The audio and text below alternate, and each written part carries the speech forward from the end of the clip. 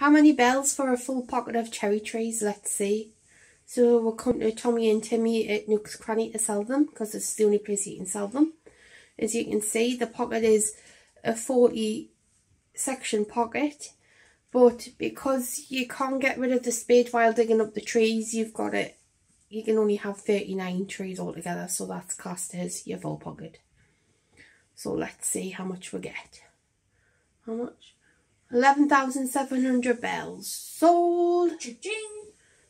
Thanks for watching. Remember to hit the like button and smash that subscribe button. Until next time, see you then.